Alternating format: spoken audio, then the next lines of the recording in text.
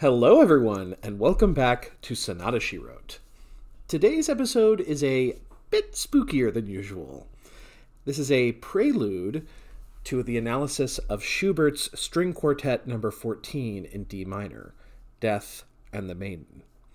We are going to be examining the titular song which the second movement, and perhaps more, is based on, Der Tod und das Madchen. This painting, also called Death and the Maiden, by Egon, Leo, Adolf, Ludwig, Schiele, is from 1915 and part of the Austro-German art movement called Expressionism. This movement sought to portray not so much an image of reality as it surrounds us, but rather the inner reality of the mind and emotional states, distorting and confusing actual reality in the process to bring emotion to the foreground. The song begins gently with a D minor chorale before the woman, das Mädchen, speaks and confronts death, the Nacken Man.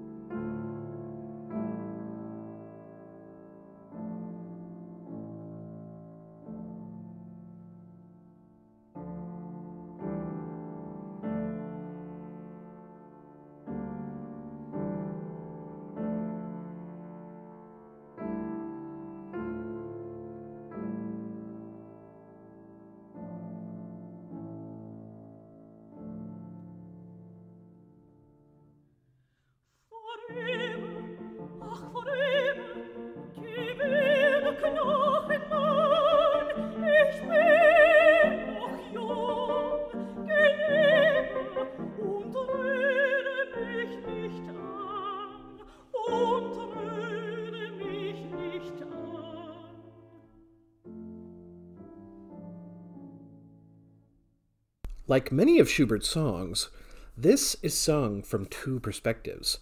The woman is the first to speak, but as you can see from the music up ahead, marked Der Tod, or death, the Nacken Man, literally bone man, or skeleton, was actually the first voice we heard. He was the introductory chorale to the song. Presumably, he enters the maiden's room in the night and makes himself known. The maiden, obviously terrified, begs him to move on and leave her alone. She does refer to him as being her Liebe, though, her love. Death is getting some mixed signals here. But honestly, no means no, Death. Consent is important.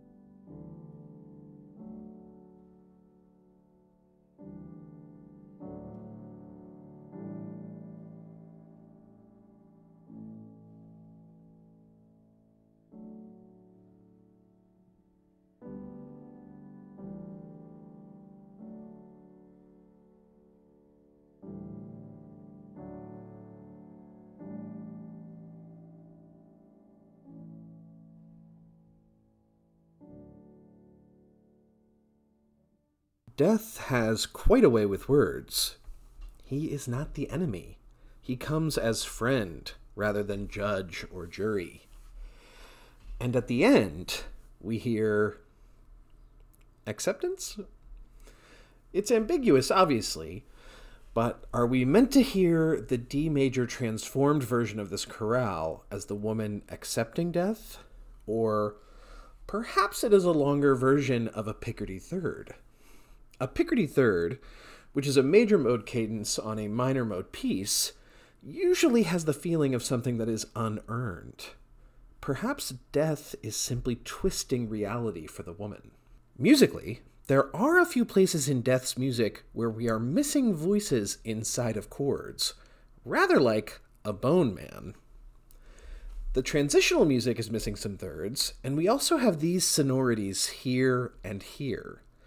They aren't really chords at all, but rather passing tones on the way to a chord.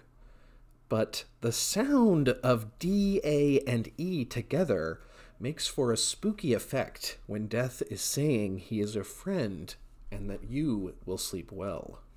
If you enjoyed this analysis of Der Tod und das Mädchen, be sure to check out the entire string quartet, which is coming soon.